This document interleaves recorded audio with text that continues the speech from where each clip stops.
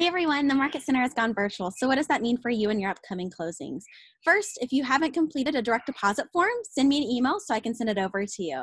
You can also find the form in the file section in the internal Facebook page on the left hand side.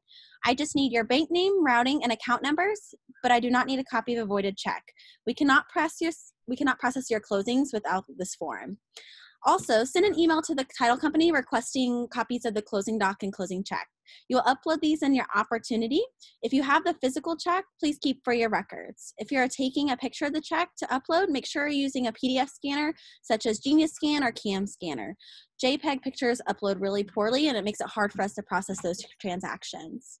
I've emailed the local title companies that are carrying over checks and let them know we have set up a combo lockbox on the front door with a key fob they can use to access the office and drop off the documents.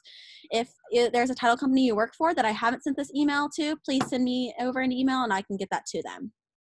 Once your opportunity is 100% compliant, send me an email with the opportunity ID and property address so I can process your check through. That means when all three folders say have the green approve sign, I'll be able to go in, print your check off, process the transaction through, and deposit the check using our check scanner. Direct deposit normally takes 1 business day before it hits your account. When your transaction has been processed, I'll send you a check stub so you know which transactions are being deposited into your account. If you need anything during this time, please don't hesitate to reach out to anyone on the executive team. We're here to serve you.